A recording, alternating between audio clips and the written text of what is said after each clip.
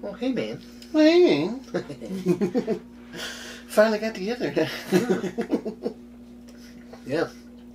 You'd think living with each other, we'd find more time to make videos. Yeah.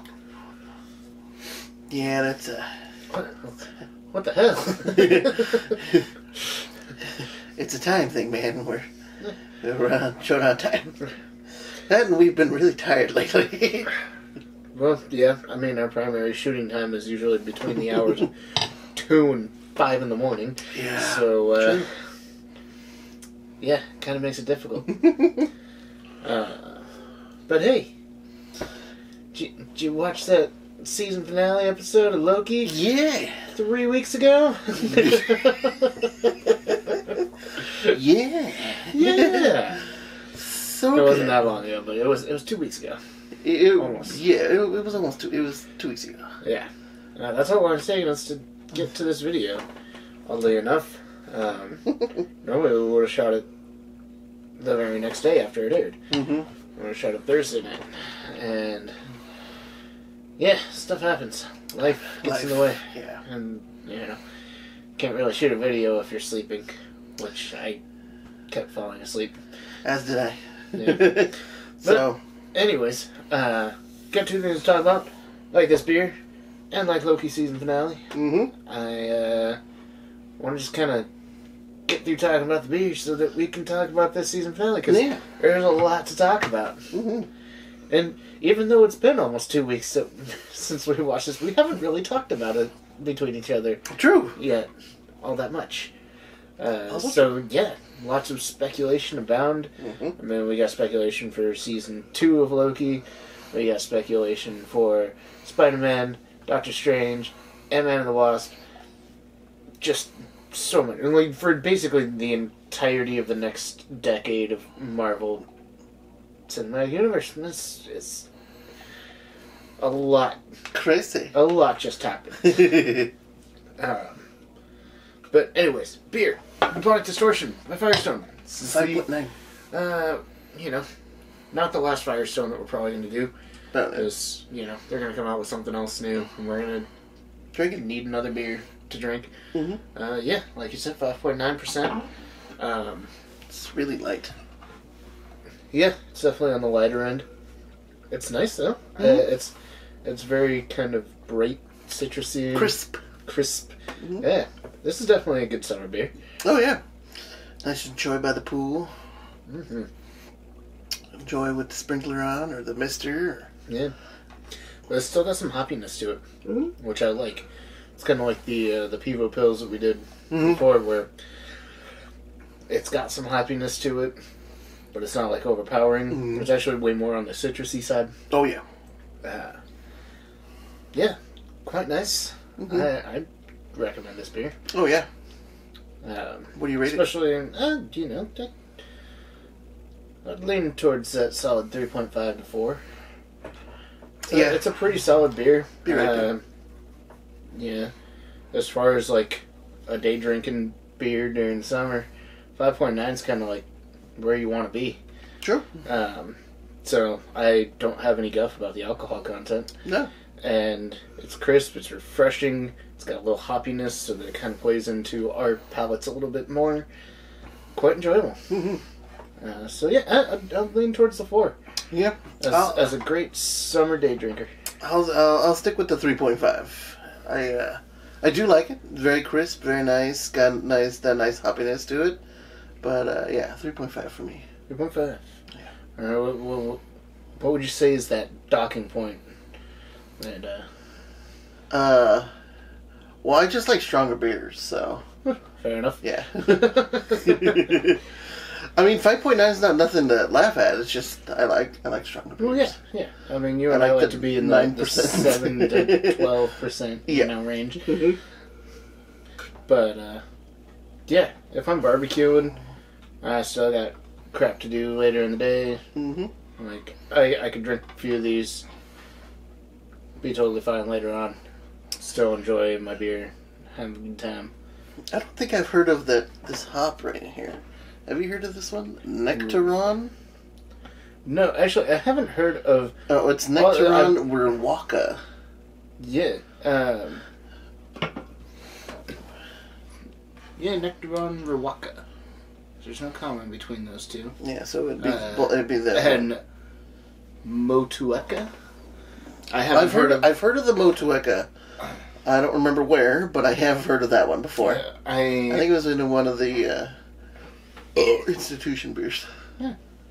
I wouldn't be surprised. And then Nelson. Nelson's in like everything. Nelson's in a lot of things. Anyways, enough about the beer. We are done with the beer. We are talking about Loki now. Yes, we talk about Loki now. I don't know why we're doing horrible German accents, but that doesn't matter. Spoiler alert for the few people that haven't seen this episode. I mean, you know what we're about. Come on. Talk about what happens in the episode, and then we'll talk about the implications, and then we'll talk about theories, and what we think might happen in the future of the MCU. Yes. Even though Disney has proven to subvert expectations in the most obvious ways, that it actually subverting expectations, at least for me.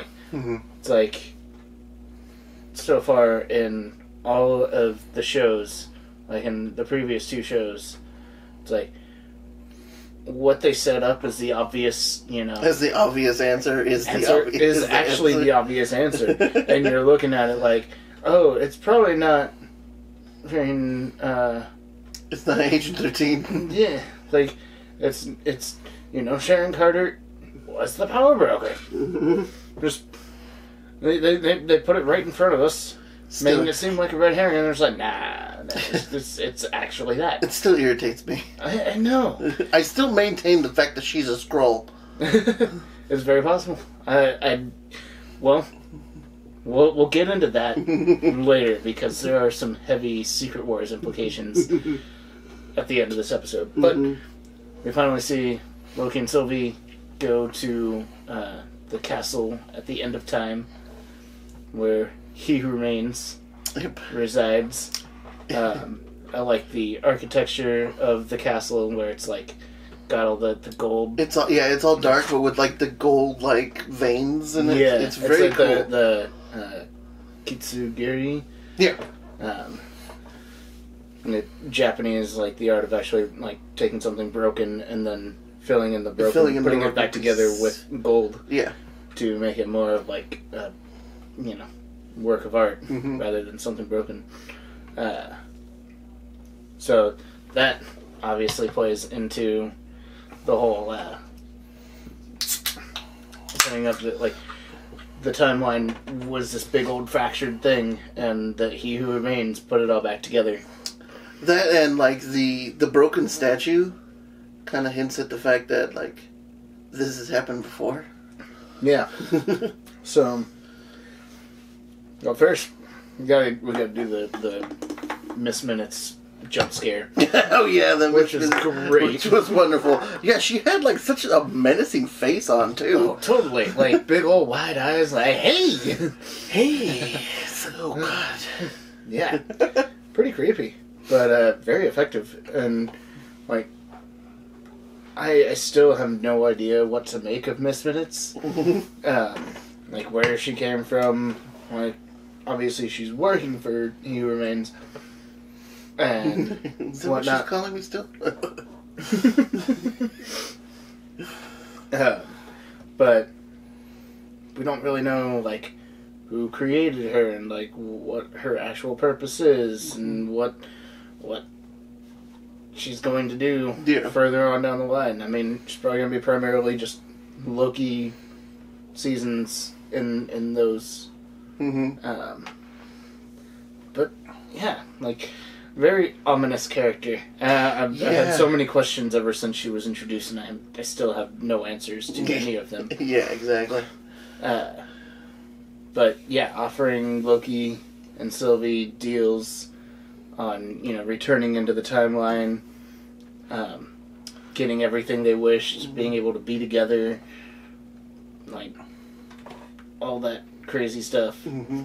And you can see that Loki kind of gives pause, like... He thought about it for a second. He thought about it. Because ultimately, at this point, you know, he's actually shifting towards being more of a hero. Mm-hmm. He's like where he was at the end of like Thor Ragnarok and like Infinity War. And the beginning of Infinity War. Mm-hmm. So we could see more. Well, we're gonna see more of him, you know, developing into more of a heroic anti-hero, hero kind of character. Yeah. Sylvie's just straight up like, nah, I want to go kill this guy. Yeah. This guy messed up my life. He's dead. Which really kind of shows the growth of Loki as a character throughout the season. That, you know, he's no longer driven by revenge or, you know, like ruling, but actually finding a way for him to break the cycle of, you know, what his purpose is, you know, just always losing and always being just a pure agent of chaos. And then we get to meet He Who Remains.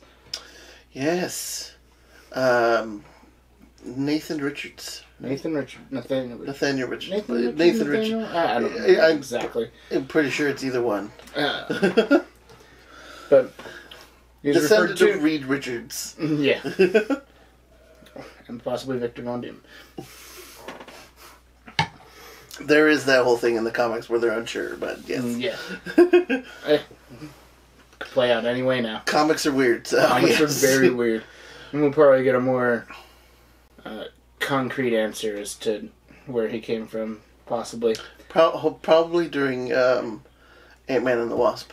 Yes. So, He Who Remains. Also offering Loki and Sylvie the deal, like, you know, maybe you can take over here. Like, oh, I'll be gone, and you guys run things. You guys make things how you want. Like, maintain the timeline. And, you know, Loki, again, pauses. He's like, well, we should actually think about this. Like, what happens if we get rid of this guy? Like, we really don't have any answers right now. Which... same as us. Loki's basically in our position. Yeah, exactly. It's like, we have no idea what's going to happen. Is he telling, like, the whole time you're thinking, like, is he actually telling the truth? Yeah. Like, you're questioning everything this guy says. And it's still unsure whether or not he, you know, maintains that timeline for him to end up being where he is, or if he maintains the timeline for the reasons that he says he was maintaining the timeline to actually prevent the multiversal war. Yeah. And so that's good. That has implications on just so much. Yeah. There's really so much. Then we get the obligatory action scene with Loki and Sylvie fighting. And I felt like that was actually probably one of the better action scenes in the series. Yeah, it was. Just because every time she's going to kill He Who Remains, Loki's right there, and she always stops. Like, she very much does not want to kill him. Or hurt him in any way, which, you know, nice and touching. And then we get the moment that most people either were dreading or, like, really not sure how to feel about when they kissed. I liked it. I was hoping for that for a while, although it was still a little weird. It's still a little weird, but I kind of agree with you. I thought it was nice. I was rooting for them. I wanted them to have a nice place at the end of the galaxy and not do anything. They just both play those characters so well, and their characters obviously have such great chemistry that even if it is kind of weird, it's still like you still kind of feel like they need to end up together. Yeah, for the weirdest reasons possible. They're the same person on different timelines. That being said, we did kind of like look into like going into the timeline so to speak, and following it through. And like a lot of people have been asking or speculating on how can there be different variants if it's all one timeline. But you kind of look through the timeline and see that there's like different like strings going through it. So in reality, what I'm thinking and what I think the majority of people are thinking for that is that there's multiple timelines within the sacred timeline, and those are just the ones that He Who Remains keeps, so that those are the timelines that don't result in the other variants of him being becoming evil and King the trying Conqueror to conquer the multiverse. Yeah.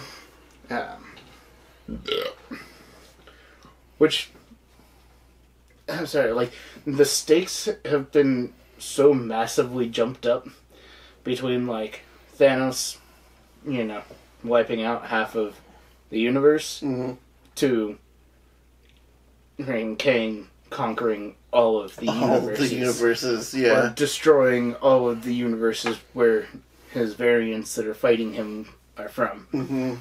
I wonder if we'll get a little tidbit of like the Council of Kang. Yeah. I feel like that could come in much later on down the road. Or maybe they'll hint at it in like Ant-Man and the Wasp in like a mid-credits or after-credits scene. Yeah. Well, it's crazy just how many different places where he's going to show up. Because, I mean, he discovers the multiverse and learns how to travel in between them. So, we could literally see him in any movie or TV show going forward if they really want to have, what's his name, Jonathan Majors? Yes. Be in literally every Marvel something for the rest of, his time in the MCU. True. He's a great actor. Phenomenal actor. Did that whole scene stupendous in this entire episode. Like, this episode obviously has the most implications for the rest of the future of the MCU. Oh yeah, easily. And it was hands down the slowest paced episode. Yeah, it was literally just exposition dump after exposition dump. But it didn't really seem like all that slow. You were enthralled the entire time. Like, well, that just goes to show the strength of those characters. And I think it was Loki, I don't know if, Miss Minutes. I think it was one of the shorter episodes too. I honestly don't know. I think it was like 45 minutes. Because the first one was 55. And then it was 51, and then it was and it just kept going down the farther into the season you went. But you didn't really notice how short the episodes were until it was over, and you're like, what the hell just happened? I can't wait another week for this. Yeah. But yeah, the whole, everything until, and then when he drops the pen on his desk, and he's like, because he doesn't know what's going to happen now. Yeah. He has that moment of he's like crossing the threshold. Yep. He no longer has seen what's going to happen. And, and funny enough, multiple videos on the internet have pointed this out, but if you line up episode 9 of WandaVision and episode 6 of Loki around the same time that Wanda first taps into the chaos magic and becomes the Scarlet Witch, it lines up time-wise with He Who Remains, dropping the pen and, crossing the threshold. Making people believe that those two events are connected. That, Wanda becoming the Scarlet Witch is what causes that would be the Nexus event that being a Nexus being, she causes the threshold to divert slightly. Mm-hmm. Interesting. I like that idea. Yeah. That's cool. Which also, might explain why she heard the voices of Billy and Tommy when she's reading the Darkhold. It's because now the universes are branching, and she can travel between. She can travel between the multiverse. Multiverse, yeah. Because there is a Scarlet Witch in every universe, yeah. Yeah, she could conceivably hear them in a different universe where they actually exist. Interesting. I like that. Yeah. Yes. I thought that was one of the more interesting theories that came out that I really liked. That also would give them an excuse to age the kids up a little bit, so we're a little closer all in age, so they can be to start the Young Avengers. Mm-hmm. That would also be cool. Yeah. That also needs to be a show, so that they can expand on the characters themselves before they go into a movie. Definitely. But we're already jumping into theories here. Well, So, yeah, and then she sends Loki back to the TVA. But was he sent to an alternate timeline? Or did the timeline branch while he was sitting there? So, it's hard to say, because it was very quick moments, and then we get the reveal that Mobius and the other agent don't remember him. Like, they have no recollection of ever meeting Loki. Yeah. And then we see the statue of Kang. Yeah. So, what it seems like is that since the TVA is outside of time, technically, and we see, they're looking at the timeline and seeing all the branching off and just, questioning, oh, what are we supposed to do? Do we wait for him to tell us what to do, or, what's happening? I don't know. I don't know, because the TVA exists outside of time. So, how can the TVA have a different, area, a different location, a different universe? Yeah. So, that brings up an interesting point. Is the TVA still, do they have, since they have no memory of Loki, that means that his variants are still out there. So we might get to see classic Loki again. It's possible. I'm not sure. Because since there's just so many branches out there, and it didn't seem like they could or had enough people to go get rid of all those events. Oh, yeah. No, it was impossible. So, I don't know. There's so many unanswered questions, and thank goodness, instead of having an after credit scene or anything, they're just all Loki season 2. Which I heard that it was supposed to be one long season, but because of COVID and all that makes sense. Craziness, it just kind of got broken down. It's better that it's in 2 seasons, because that way they can go back and touch on things that happen in Doctor Strange, Spider-Man, Ant-Man and the Wasp, and touch on those things and build more on Kang in season 2, which would lead to the next Avengers movie, or the one where Kang is the big bad in it. Yeah. Well, Kang's supposed to... allegedly, Kang's next appearance was supposed to be Ant-Man and the Wasp, Quantumania, where he's going to be the main antagonist. Yes. But that's not to say we won't see other variants of him in movies like Doctor Strange, Spider-Man, and the Hawkeye series. There's so many things that happen before Ant-Man and the Wasp comes out. There's a lot. Yeah. And now, everything has the potential to branch into multiversal shenanigans.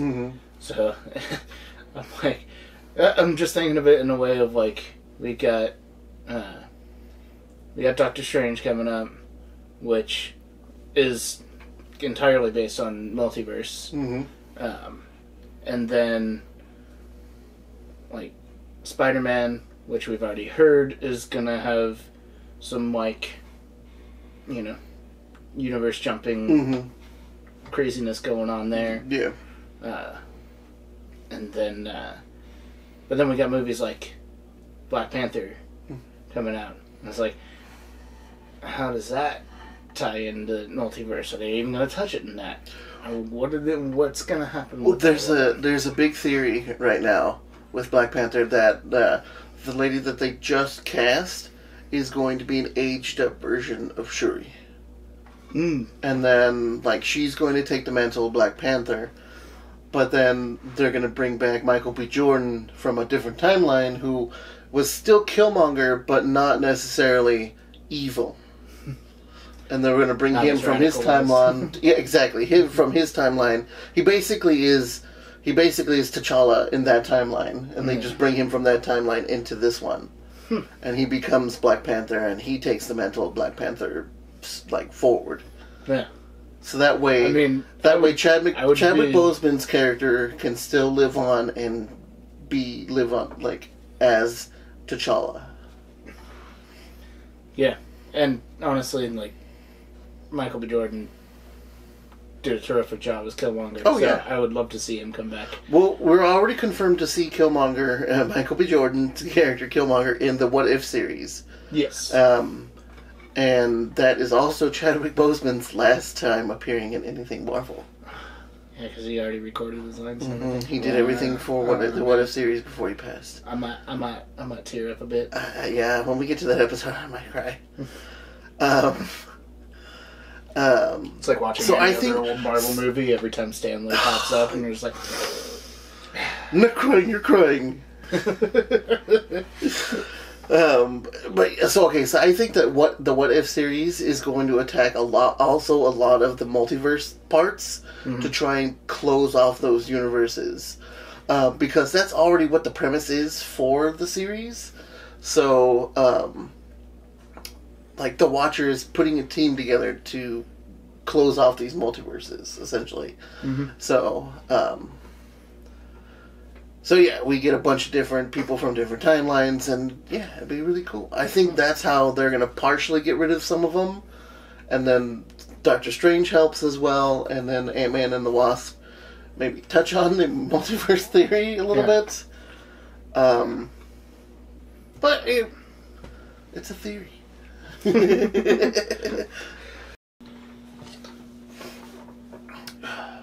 Crossed the threshold. So, going into, the immediate follow-up, I think, season 2. Like, what's going to happen in season 2? Yeah.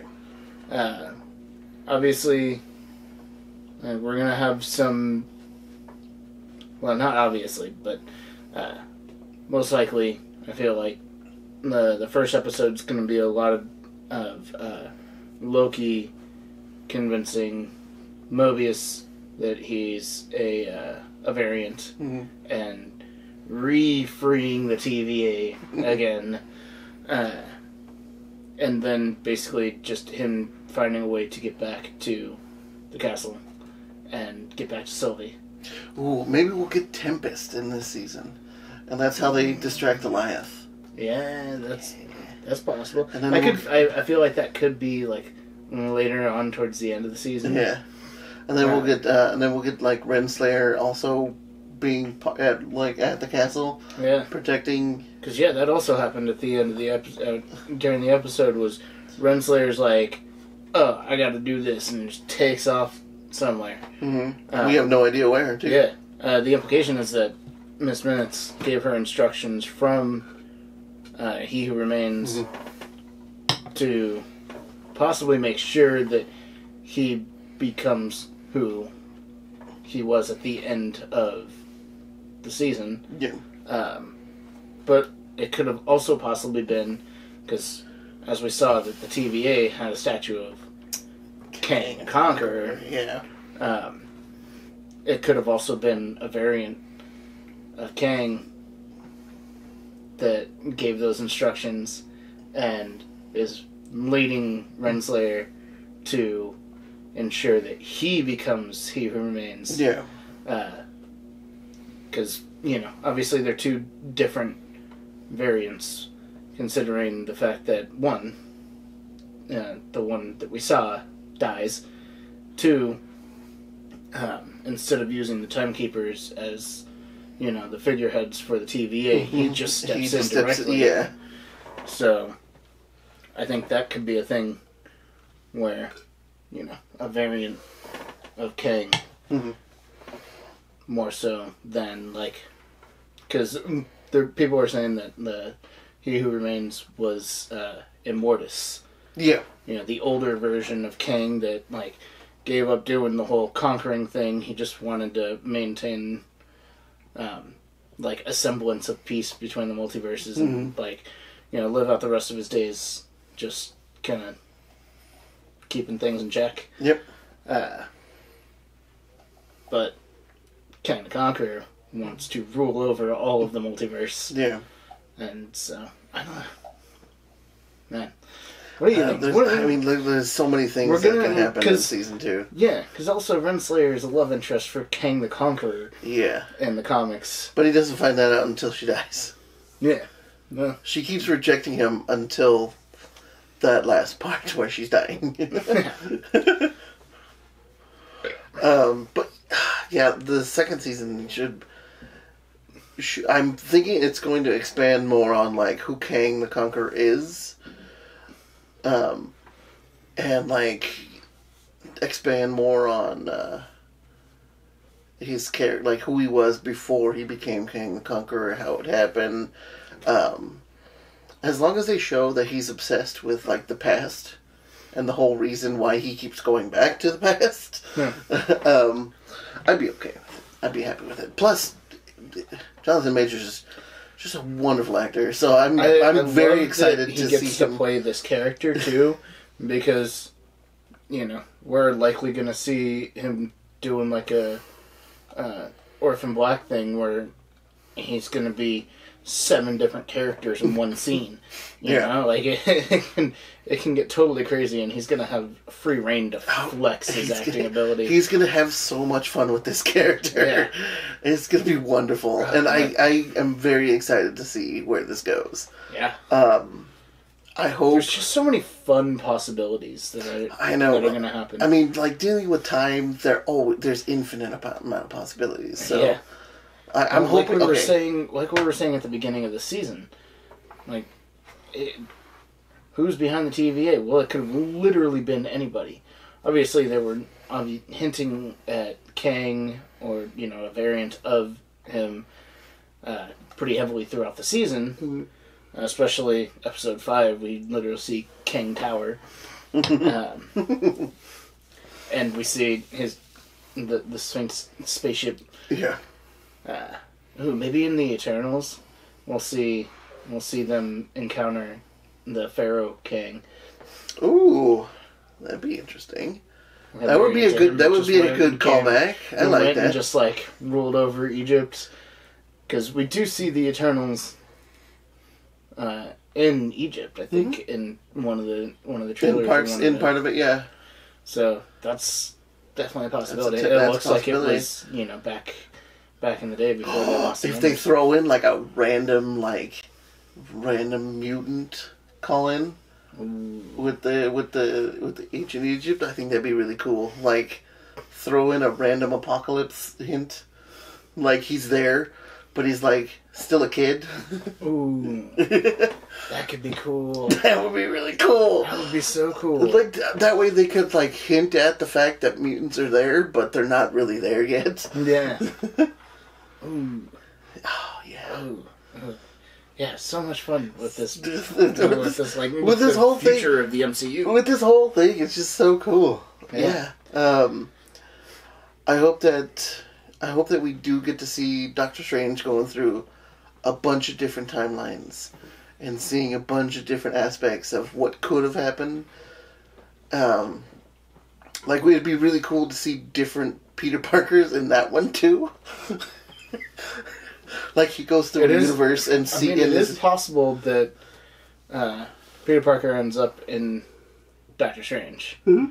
Like,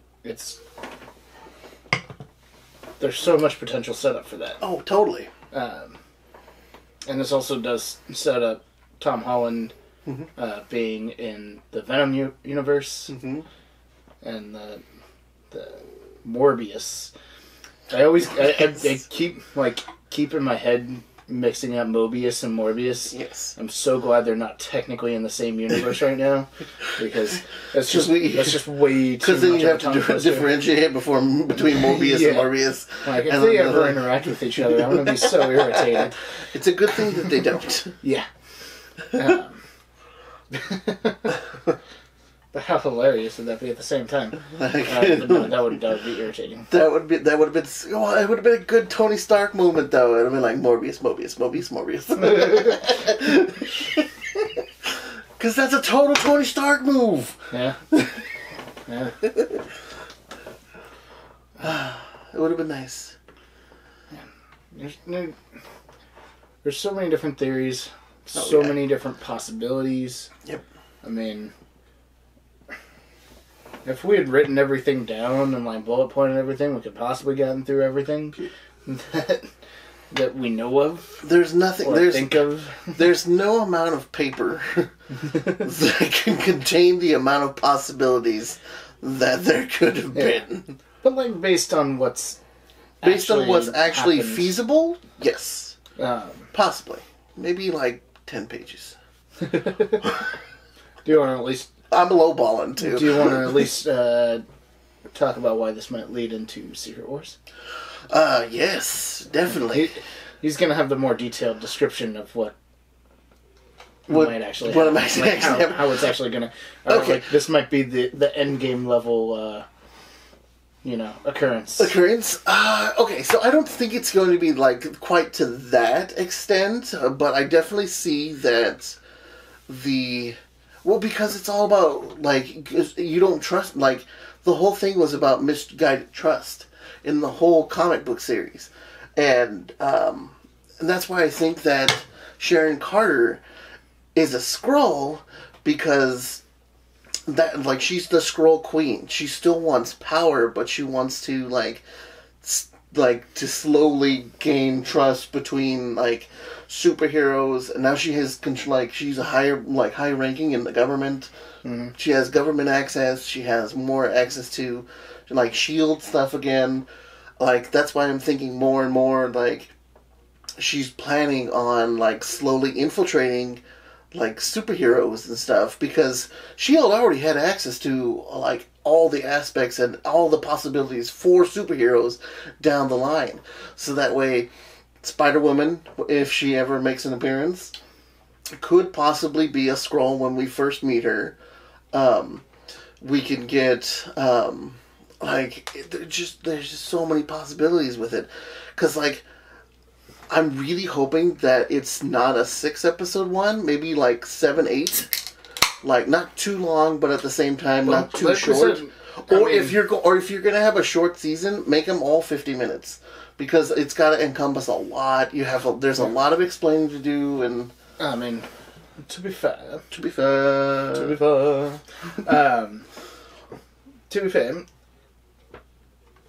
the way the shows have been going is not exactly the blueprint for how they were supposed to go. True. So we were supposed to get Falcon and Winter Soldier first 6 episodes, then we were supposed to get WandaVision second, which was 9 episodes, and then Loki was supposed to come after that, which was supposed to originally be 12 episodes. Yeah. And now we're getting that split up into 2 separate seasons. Mm-hmm. So, we could see Secret Wars kind of series being a full season. 12 to even 24 episodes series. If they think it's gonna be I don't think it'll be a 24 episode series. I think it'll be, if if they do it right, which is the hard part. 10 to 12 would be great. Yes, it'd be perfect at 10 to 12. It would be absolutely perfect because you'd have everything explained. You can character dive. You can develop characters. You can develop background. You build more into the lore, and you can also introduce thousands of more characters into the series. Absolutely. And introducing Super Skrulls and the Fantastic Four. I do want to kind of just real briefly talk about how important these shows have been for character development. Because, fantastic for WandaVision, fantastic for Falcon and Winter Soldier. Been absolutely amazing in making Tom Hiddleston even more of our favorite, original bad guy. This show has done so much for character development. It's done so much that some people's favorite Loki is now the alligator, who has 0 lines in the entire thing. But the most that he does is bite somebody's hand off. Well, he also tries to bite the boastful Loki's hand off. Yeah. And he actually does bite President Loki's hand off. Oh, man, so good. Which was a callback to Thor 2, which was a terrible movie. Yeah. Can you imagine if those Thor movies had been directed by Taika Waititi the entire time? Oh so man, we'd have such good Thor movies. Yeah, because Taika Waititi is a great director. Great director. Not granted, the MCU probably would have gone into a more kooky direction. Silly. I was gonna say silly. Seems like a good word that Taika Waititi might actually use himself. Really silly. But yeah, and I'm so excited about the future of the MCU. So many things. I was excited for it just going forward in general. Black Widow. Black Widow was 8 years too late.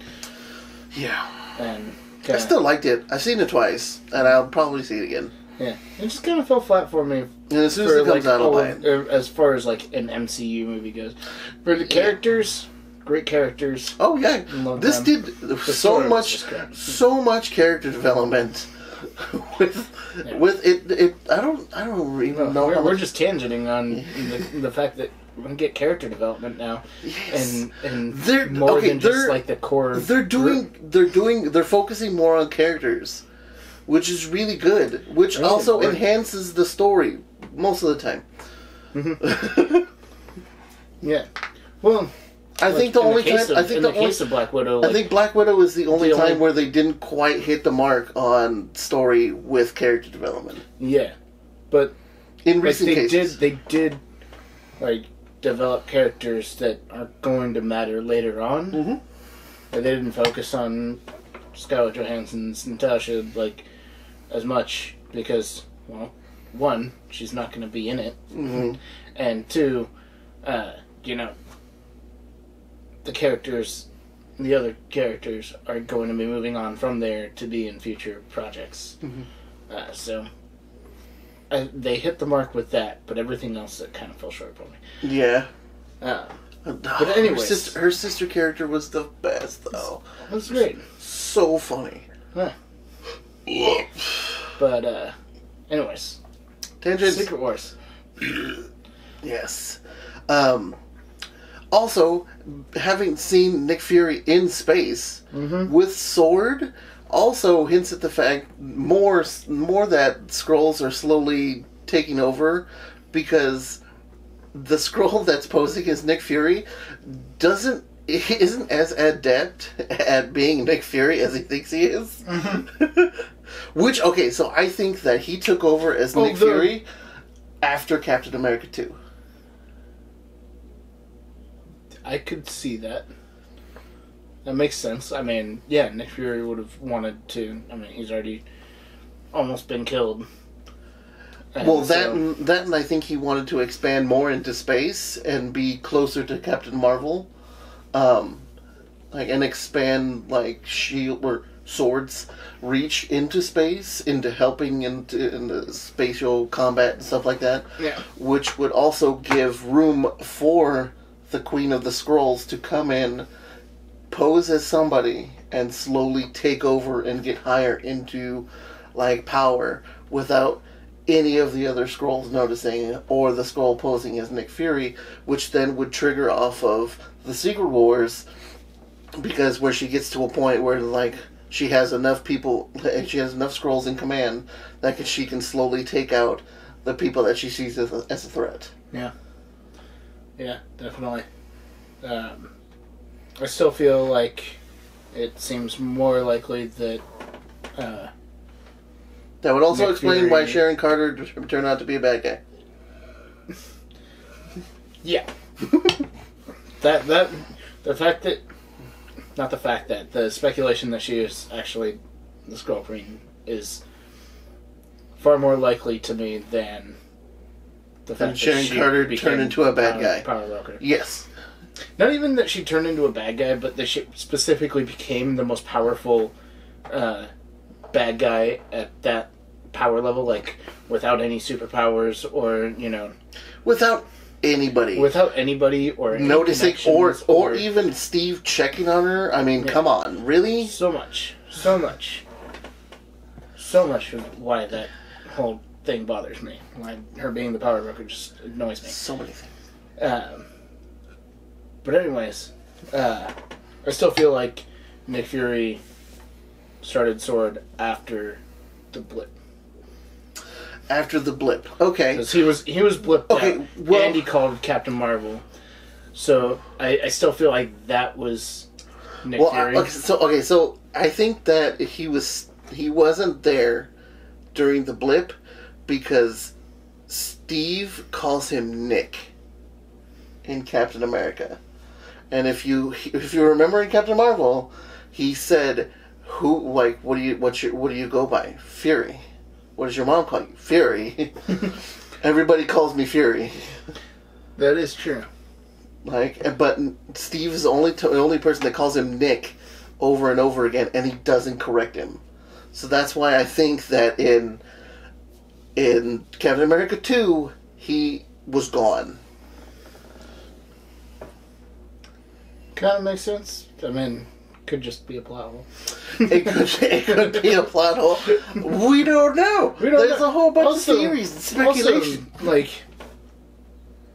not to say that Steve Rogers is more special than Nick Fury's mother, but it is Steve motherfucking Rogers. It is Captain America. It is Captain America. I mean, he can get almost anybody to do anything.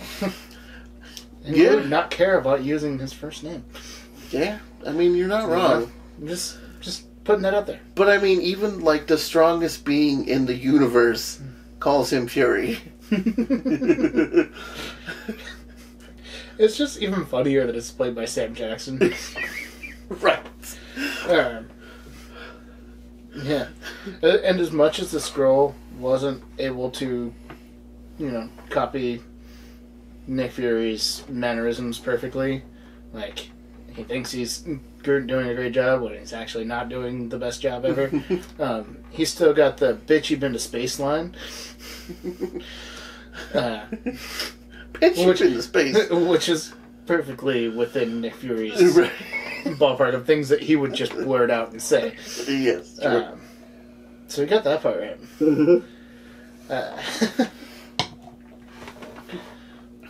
But yeah. When do you think we're going to see Captain Marvel again? In the Marvels. In the Marvels. Yes. I don't think she's going to show up anywhere else. I don't think so. I think they're going to save her for the Marvels, and she's going to be a jumping off point for Kamala Khan. Okay. So that way she can be Miss Marvel and here. Immediately get rid of her to make Monica Rambeau Captain Marvel so that we don't have this stupid, overpowered Captain Marvel that they have to shoehorn out of movies because she solves all the problems. I mean, kind of. She Supermans everything so much so just wait. have to get rid of her. If we ever get like Marvel's version of Superman, we are so screwed. Because because not only because he has a split personality, but the fact that he is the most powerful being in the entirety of the Marvel Universe. Do you want to elaborate on who that is and just leave it up in the air? Let's leave it up in the air. Oh, man. Oh, Make people look it up if they want to know. Yeah. Or you can spend 6 seconds looking at your phone. Or if you know me, you can ask me at home or work or in a text message. Yeah, guess what? You probably already found out because you have a phone. Mm-hmm. If you're not watching this on a phone. Yeah, if you're watching it on YouTube, you can literally shrink the video down and still look something up. Who's Marvel's Superman, except totally fucked up? Oh. Okay, so he has to control his aspects, or else if he loses himself, he becomes evil. But he still has all his powers. And it's for a while they didn't know how to deal with him. Yeah, that's why you don't make a Superman. And then he regained himself, and he learned how to somewhat control his other side for a little while, until he died. Then the actual most powerful thing in the universe ripped him in half in space. Fun. It was really cool because it was a throwback to when he actually ripped Carnage in half in space. So that was also really cool. Yeah. I think we should probably wrap it up. We're hitting that 50-minute mark, at least as far as recording time goes. Yep. Minus editing time, we're still probably looking at a 45-minute video. So let's wrap it up, man. Yeah, I'm gonna wrap it up. Man, we don't really... We still got Rick and Morty to talk about. We do have Rick and Morty. So we'll be doing those videos, and then... That'll probably be the videos for the week, because I think when... Well, I mean, we are having more movies come out, so we can start we can do Jungle Cruise. Man, I so do not want to see that. I'm not looking forward to it. But we can. We could do... Here's to you. Here's to me. From So Life Should Always Be. By chance we disagree. Screw you. Here's to me.